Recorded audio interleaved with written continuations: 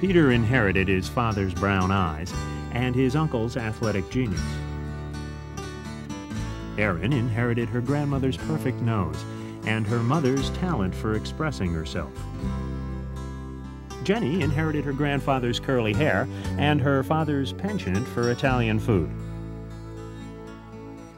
Some inheritances just happen. Others take a little planning. Trust America, helping your clients plan for the future. Why did we create Trust America? In the next 10 to 15 years, approximately $7 trillion will be changing hands as the baby boomers inherit some money here. Gee, it'll be real neat ending up with a whole hunk of money on my own. Who are your best prospects for Trust America? Do you have a trust? No. Do you have a trust fund? Do you have a trust fund? I would say that anybody who is looking to invest, wants to avoid taxes, wants professional money management, and wants flexibility is the prospect that we want to service. When do you think it would be time to start thinking about this? I don't... Probably within the next 4 weeks or so.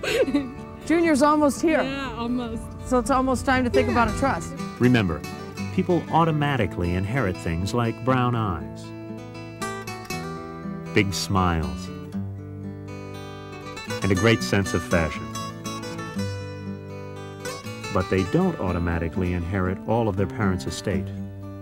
Trust America, helping your clients plan for the future.